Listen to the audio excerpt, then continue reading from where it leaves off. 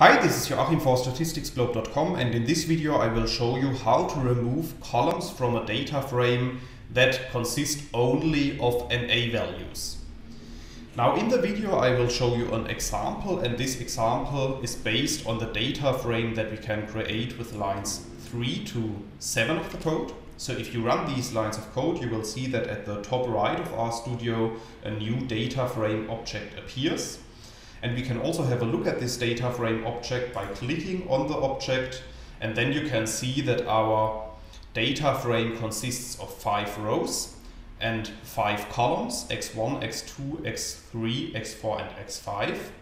And what you also can see is that the columns x3 and x5 consist only of NA values, and the column x4 consists of some NA values. Now let's assume that we want to remove only the columns that consist of only NA values. So in this example, the columns x3 and x5.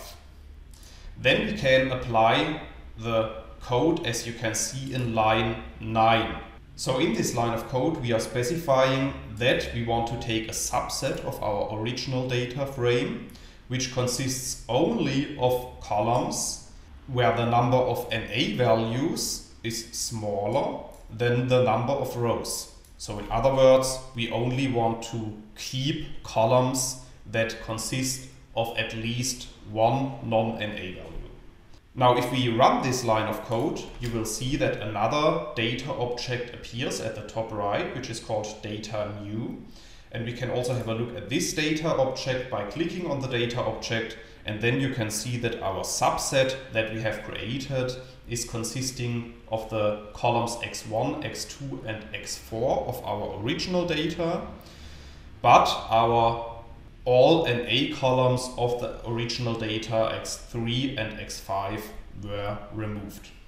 So this is basically how to remove all NA columns from a data frame in the R programming language.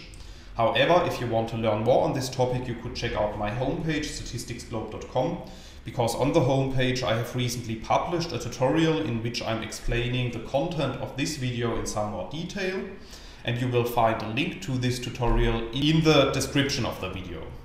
In the description of the video you will also find all the R programming code that I have used in this video, so you could just copy it from there. And furthermore, if you have liked this video, I would be very happy if you leave me a comment, and don't forget to subscribe to my YouTube channel in order to get notifications in future when I'm releasing new videos to the channel. That's it for this video. Thanks a lot. See you next time.